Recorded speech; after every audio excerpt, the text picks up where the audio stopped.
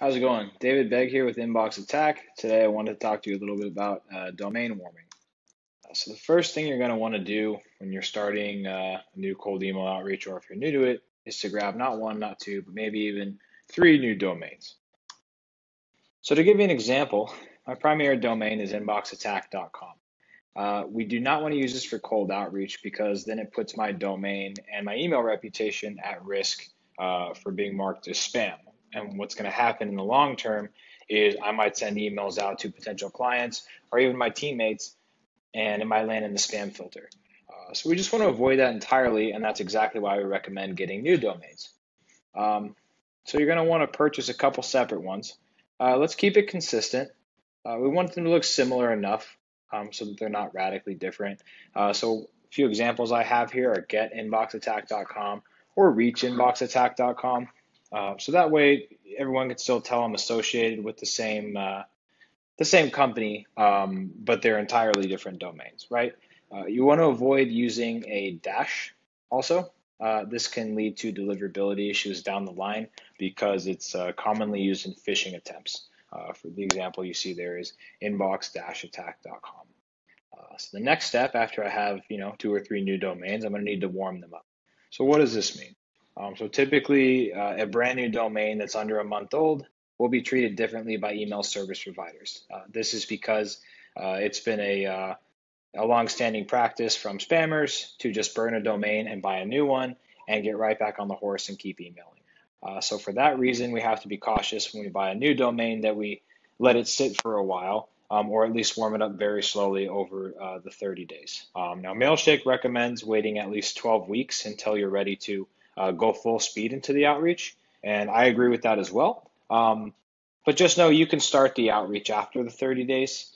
Just go very, very slowly. So now we're going to talk about just how we warm these up, right? So when I say warm them up, I'm meaning get some engagement going, right? This means sending emails, receiving emails, etc.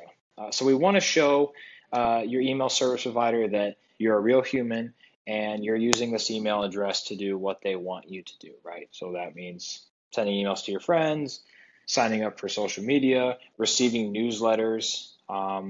So there are a few good ways to actually get that engagement going.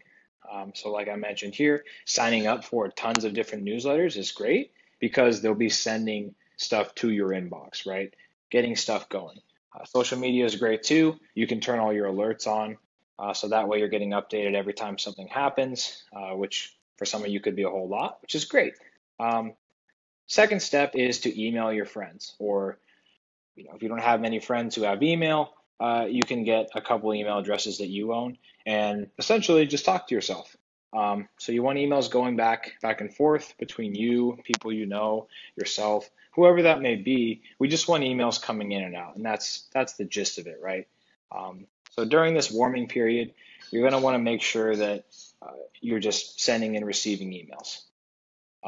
Ultimately, this shows your email service provider that you're sending stuff that people want to see and they're responding to, versus spam emails that you might get one or two responses out of thousands of emails. So the last thing I want to talk about is what we like to call cycling the crops. Because you have a couple different domains, you might have a couple different crops, as we like to call them. So the biggest thing here is to know when to pivot, right? So you might use one domain for a month, 2 months, 3 months. Ultimately, you'd like to use the one domain for the entirety of your outreach. That's the goal. I live in the real world though, so I understand that that's not always possible. So eventually you might hit some issues with deliverability. And this can be caused by people marking you as spam or just overall low engagement, causing your reputation score to drop. But the easiest way to tell if that's happened is to keep an eye on your open rates. So if you look at the diagram I made here, you'll see that after May 26th, we had a huge drop in open rates. So we were sitting at about upwards of 50%, which was great, pretty consistently. We even raised the volume, but you'll notice on May 27th, those numbers dropped drastically. And it wasn't just for a day or 2 days or 3 days, it looked to be about a week. This is all to the same list. It was all from the same account. and it was all the exact same email copy.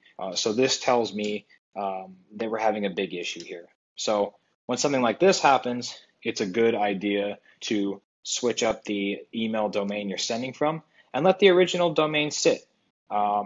Typically, I'll let the original domain sit for about 3 to 4 weeks. Run another test, try it again, and typically the reputation resets. So don't worry, if you do have an issue like this, it's not permanent, but you do need to just let things rest for a while and let them reset. So hope you found this video useful, and you'll be hearing more from us soon.